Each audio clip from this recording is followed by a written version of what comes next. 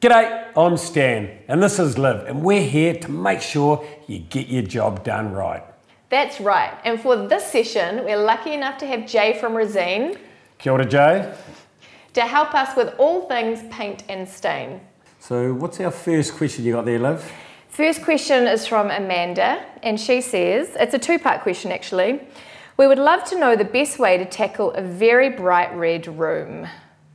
The room has 4 red walls and we want to paint the colour half tea. Okay. It's like a beige, neutral tone kind of colour, right? Yeah. Yep. It's their first time painting, so any tips are appreciated. And also they'd like to know the best way to patch holes from previous people hanging things on the wall. Okay. You've got such a bright colour going into an off-white. Yes. You really need an undercoat. And this time it's so bright red, off-white, you should do 2 coats of the undercoat. So why am I doing 2 coats of undercoat instead of like just 1 coat of that and 2 top coats? Essentially, if you do 1 coat of that, chances are you're going to do 3 top coats. So either way, we're going to Either way is 4 coats. But you're going to get better coverage with an undercoat, aren't you? Yeah. And this quick dry primer is the best one to do it? Definitely. So it's primer undercoat, it's water-based, it'll dry in 20-30 minutes, so you're good to go. Okay, so that's good for our walls, but what about all our timber work, our skirting, architraves, that may also be painted? So you can use that on there as well. Okay, so what about our prep on that? So, well, obviously we've got the holes to fill. Yep. So we want a filler that's obviously sandable on all the holes that's in the wall. Obviously, if it's a big hole, you know, watch a video on how to patch a hole in the wall, I'd say. Yeah. But smaller stuff. What I see a lot with painters is they will put a primer coat on everything, all their woodwork, and it shows up all the holes. Oh, is this a good practice, or should we fill our holes first? So I'd definitely recommend priming before filling. Depending on the holes, you need to sand back, scrape back any loose flake in the paint. Yep. Make sure there's no sharp edges. Then you can spot prime with the primer. Yep. Fill it, sand it, and then prime again. So after we've put our undercoat on, is it good practice or should we be sanding that, give that a light sand before our top coat? It's always recommended just to give it a light sand, just to help key the surface, just so the top coat has something better to stick to. Generally when you put your hand across it, you can actually feel it's a little bit, it's not smooth, it's a little bit raspy, isn't it? So you should be knocking that back. Yeah. With a pole sander, something what, 180, 200? Yeah, around 200, pole sander definitely. So it just means you can reach all the high bits, you're not up and down a ladder. So 200 grit sandpaper, nice. Yep. So prep is key, and in fact I would say prep is king. Yeah. So Stan, what would be your top tips for prep? Well, Jay, I mean, I think you would concur with me on this. I mean, prep is the most boringest part of the job, but it pretty much is the most essential. Definitely. So sand, cleaning first, making sure we clean the surface well. Yeah, just remove any contaminants that are on the surface before you get started. Yep, and so like if we're in an area, maybe it was like a laundry where there's a fair bit of moisture, if we have like there was condensation on the wall, it may be a little bit mildewy, we could use something like a sugar soap. You can use sugar soap, just make sure you clean down with plenty of fresh water afterwards, just so there's no residue of the sugar soap left on the wall. Before we start painting, obviously we want to put our drop cloths down. What I actually do is get a really good quality tarpaulin, and I actually take that to the floor so it can't slide around on you, especially if you've got a ladder there. You know, it's quite dangerous having a ladder on a slippery surface. Yep. So basically we're talking about just cleaning, sanding, priming. This is going to be 90% of the job really, isn't it? Yeah, definitely. But if you do the prep right, then the painting will look good. Yeah, great. Yeah. And should we be taking into consideration the weather? Definitely start thinking about the conditions when you're painting. Essentially, we always say at Resene, if the clothes won't dry in the washing line, then the paint's not going to dry. So most of the paints will be down to about 10 degrees. If the temperature's going to drop below 10 degrees, you really don't want to be painting. Your paint's not going to adhere properly, is it? However, there are winter grade paints that do work outside. Okay.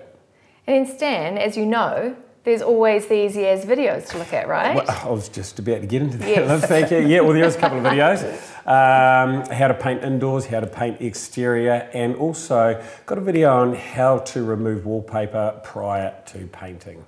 Fantastic. Okay, we're going to go into the next question now. This one is from Linka. We have wooden joinery, cedar frames and Remu trim, so 2 different types of timber. It looks like the cedar is either bleeding or previous owners have tried to stain over the polyurethane. Any tips on how to handle this situation would be amazing. Okay, so it sounds like there's a little bit going on there. And without knowing whether it's a stain, a varnish or a polyurethane, it's probably best to actually strip it back down and sand back to a bare timber. Regardless of what they're going to put over top? Regardless of what they're going to do. Okay. And then from there, because you've got 2 different types of timber, you're going to need 2 different types of primer. So cedar is a different type of, the makeup very tannin rich. Lots of tannins, and our native timbers have lots of oils in it. Yeah. So the water-based quick dry is really good for the sort of native timbers like the Remu, the Matai, Todra, and then you're going to need a solvent-borne primer for the cedar. Like an oil-based? The oil-based primer. Okay, yeah. Great. Brilliant. Okay, so I have a question then. How do you get rid of old paint? So Resene run a paint wise program where you can bring all your old paint back into the shops. We recycle the paint and we recycle the cans. Yeah, that's great. That's really good. And you take other paint brands as well, don't you? So we do take other paint brands as well, but there's costs associated with those. Okay. We've got a question now from Annette, and she has asked, what sort of paint can I use on our decks? They're already painted, and when it is wet, or when they are wet, the decks are lethal. They're so slippery. I need to cover them with something that I feel safe walking on. I have a balance issue. Okay, so the first thing I'd say clean down with a good mold cleaner, like the moss and mold cleaner from Resene. So the slippiness could just be mildew and moss on the surface. It sounds where it is slippy, it could well be a gloss paint that's on there at the moment. So you're going to need to degloss that and sand back. So when you say degloss, so we're going to sand that back. What was something like a 120 or something like that? Yeah, depending on the type of paint that's on there. If it's an old solvent-borne paint, they do get really hard. Yeah. So to degloss it, you're looking more like a 60 or 80 grit. Yeah. If it's just a normal semi-gloss water base, then it's just going to be something a little bit more light sand. Yeah. Okay. And then are we going with a primer? So after that, yep, use the water-based quick dry primer. Yep. Spot prime any bare areas back to timber. Be good to do a good coat over everything. Yep. And then use something like the walk-on paving and timber paint. So our walk-on paving paint, obviously this is specialised for this particular type of use because it's got a fine grit in it. Yeah. Can we use it on concrete as well? So you can use it on concrete, you can use it on timber. Okay, great. So slip resistant effectively, yeah. So just non-skid. Okay. And you need to tint that, don't you? Or you can tint it? You can have it white or you can tint it into a range of colours. Right, so it's not clear? No. So she's not going to put it over her current deck, which is already painted? No. So what about painting that deck? You know, like I see a lot of people rolling a deck using a fine nap and just rolling the paint or the stain on. Can we do that? So if you're going to do a stain, you're better off using a brush, just so the stain really works into the timber. With the second coat, you can roll it, but you're probably better off once you've got the... A paintbrush just gives a better finish, and you're getting more paint on, aren't you? And you're also getting in the cracks. Yeah. Yeah. This is from M. This is a very good question.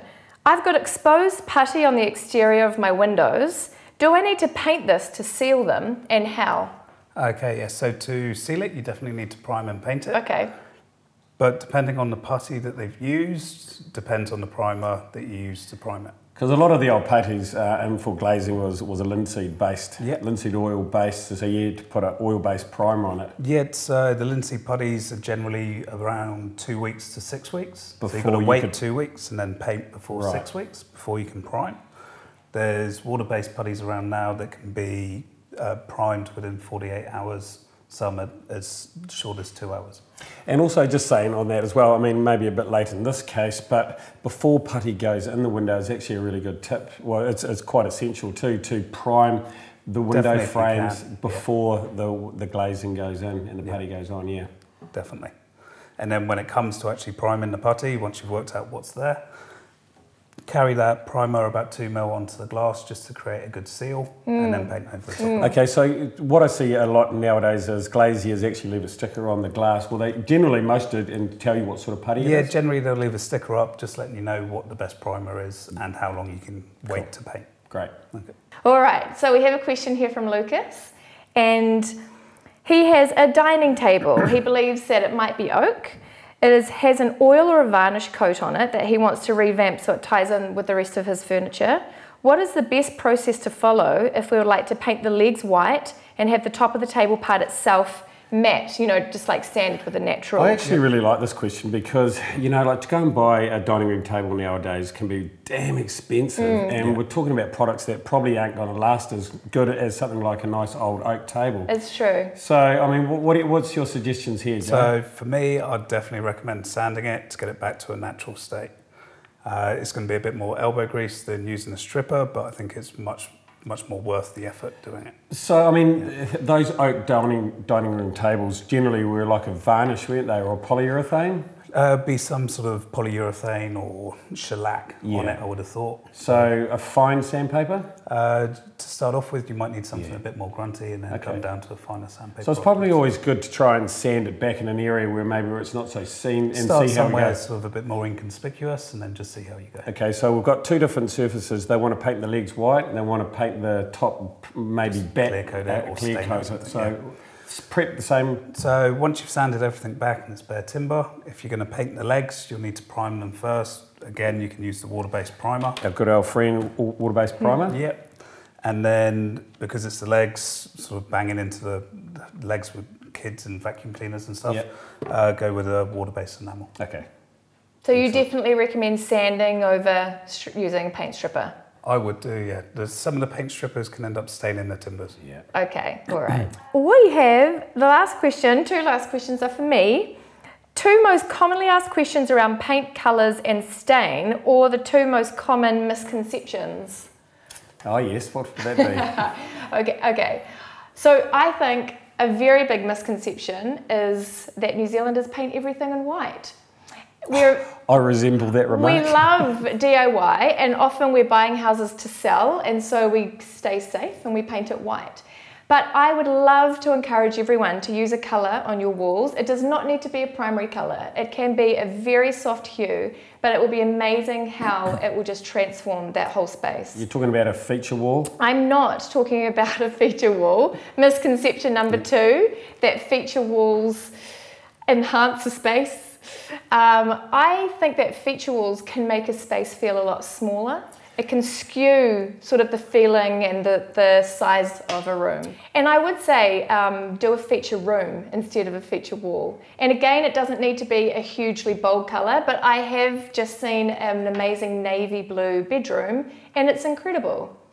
Okay, so I think that's the first time a builder and interior designer have come to actually able to agree on something. Very good. All it took was paint. Yeah. Okay, well that was our last question. So Jay, thank you so much for coming in. Thank you. I feel like we've covered some really good ground. Yep, so if you do have any more questions, don't hesitate to get online or go in store just to make sure you get the job done right.